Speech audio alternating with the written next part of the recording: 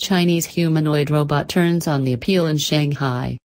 Jia can hold a basic discussion and make particular outward appearances when asked, and her maker trusts the shockingly lifelike robot envoys an eventual fate of cyborg work in China.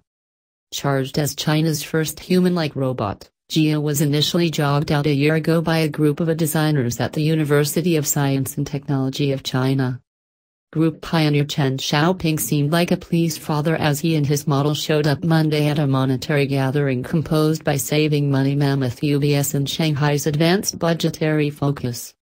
Chen anticipated that maybe inside 10 years falsely astute AI robots like Jia will start playing out a scope of humble assignments in Chinese eateries, nursing homes, healing centers and family units.